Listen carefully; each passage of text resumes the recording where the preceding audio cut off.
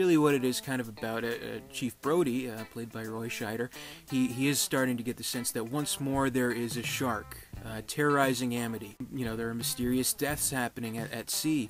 Could they just be accidents, or could there be a shark again? You know, his theory almost is, what if, you know, that shark that I killed had like a buddy shark who they talked to, and now he's coming for revenge? You know, like the marine biologist character who he's telling that to is like, have you been drinking? Well, no, but in so many polite ways, that's pretty much what she's saying. That's ridiculous. Sharks don't have personal vendettas, but this is a horror movie, so we know better than that. Actually, we don't. We never really know why this shark. Maybe it's just another bloodthirsty shark who had no idea about the first. Never mind. Who cares?